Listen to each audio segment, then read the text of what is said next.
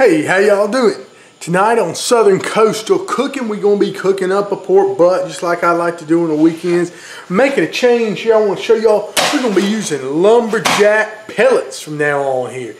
Was using those old Traeger pellets, and I did a lot of research. And I mean, you can go on all these barbecue forums and everything like that on the internet, and they say these LumberJack barbecue pellets are a whole lot better. And just those old Traeger pellets. See, them old Traeger pellets, stuff like that, are made out of just wood and just filler wood and oils and stuff like that to give them flavor. To where these guys, they're gonna be made out of the pure woods or either a wood mixture, and it'll tell you, it'll break it down there for you. Tonight we're going to be using the peach, and see, I got to break down all these different grilling pellets that everyone used. Not the peach, I'm sorry, the cherry.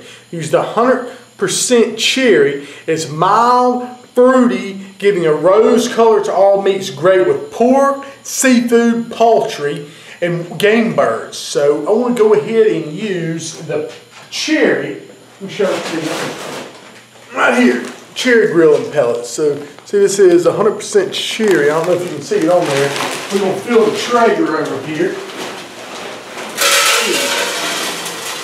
Oh yeah, fill my hopper good there. You want to make sure that it's nice and full, because you don't want to run out of pellets in the middle of the night no matter what. So we'll put this guy on smoke, close the hopper up here, and we'll turn him on and let him get going. We're going to go get that pork butt here in a few minutes. We got these cherry pellets. Oh, they're going to be good, y'all. Alright, y'all, we're getting ready to put the pig on the barbie here. Now, I injected this pig actually with a little bit of apple juice concentrate and apple vinegar. New thing I wanted to try, and of course I rubbed it down with the pig's blanket rub and a little bit of mango spices with cheddar rub, I think is what he calls it. I'm going to take this, we'll set it on the grill real quick. I think I'm going to leave it on this cooking rack.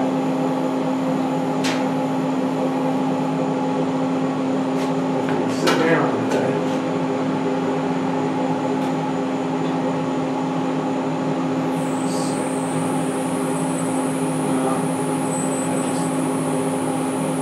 Like this, push his legs in.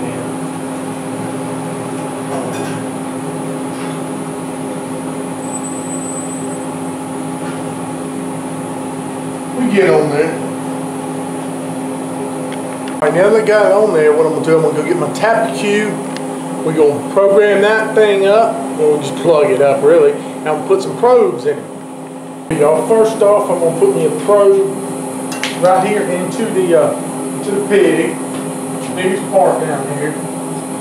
Stick right there only into the middle. Right? Run this probe at the back over here.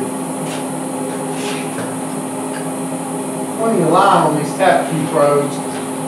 That's good. That's a real good thing. If you move the tap cue over across the room or something like that, where you can plug it in, get your Wi-Fi and all that stuff. Good. So I'm going to leave this hanging down for a minute. Push that off there. Right? And then we're going to take our other probe. I'm going to use this for a ambient temperature probe here. You got this other probe. So you can see, put one of these little real great gillies.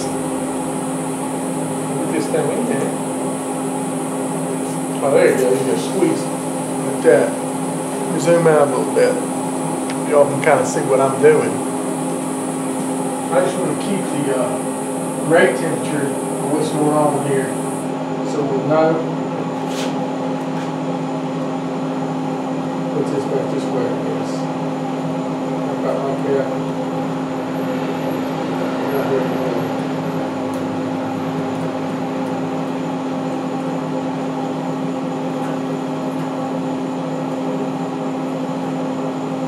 Right there, and that's just at the level of the meat. So that'll be real good. I'll go ahead and run this probe back through there too, and we'll get this thing hooked up. We got both the probes in. Now I'm gonna plug them into the tap cue back there, and we'll be able to get that Wi-Fi signal. Alright y'all, so I got my probes plugged into my Q over here. You can see it over here. I'm just setting it over here on this table. With no need to have to read off it or anything like that. Close this bad boy up. So we got still a little smoke here. And we'll start us a smoke session right here on my phone. And watch this, we go to the Q app. Right? And we're going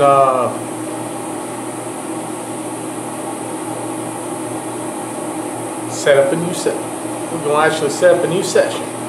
So we're going to go back, start new session right here, and we're going to call it Pork Cook, P-O-R-K. Alright, next. Hopefully y'all can see that. Tap Q's in use. Alright, here we go. Call this the Pork Cook. Next. Oh, select the probe. We got probe number 1. Probe number 1 is going to be the pork, okay? So I'm going to go down here and we'll select that. Pork,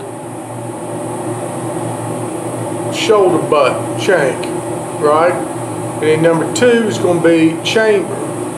Pork, chamber. So right there. Then we'll hit next. Alright, so on a pork butt shank, your minimum's 180, your maximum's 205. That sounds real good to me. And on the chamber, 200 to 225. That sounds good. Go ahead and do it next here. Hopefully y'all can see. Turn it to my iPhone here. If y'all can see that or not. And then we're going to start session. Alright, we can view current session here. And that's what we're doing. And we just want to see the current temperatures. Should let us know that in just a second. As soon as the Wi-Fi hooks up. Kind of just showing y'all this in real time.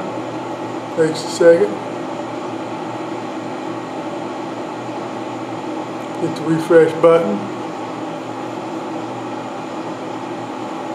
There it goes, right there, connected. So we got the pork shoulder butts at 51 degrees. And that's on our probe number 1. Let's go over here to probe number 2. And we're at 209 in the cooking chamber. So that's real good. We'll have that information online from way back in the bedroom, across the street, down the woods, whatever we want to do.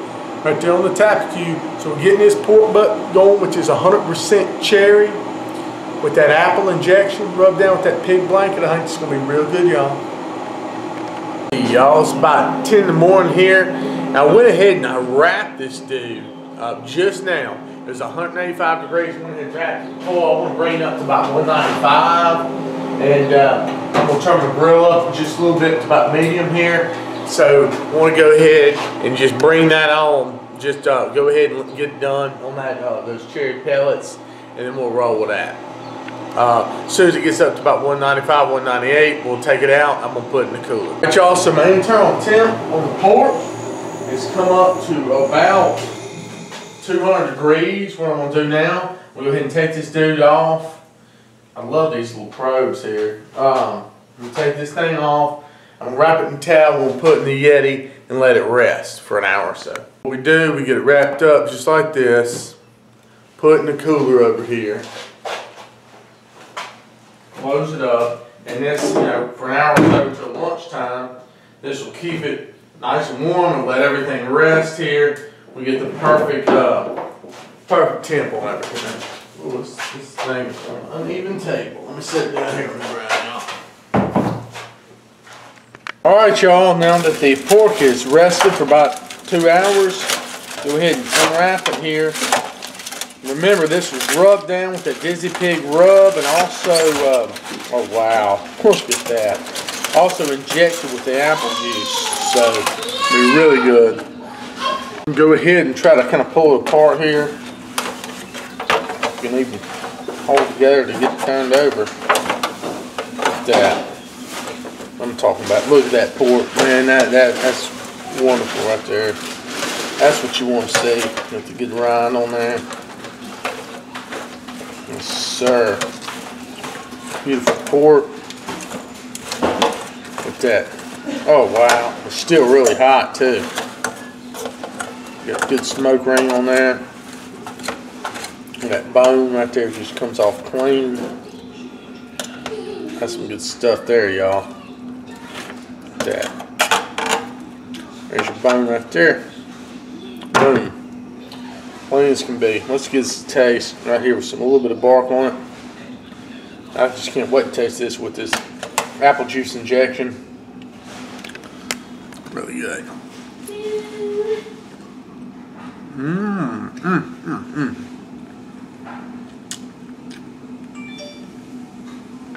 That's fine. Yes, sir. That is loaded with flavor. I have to try that again.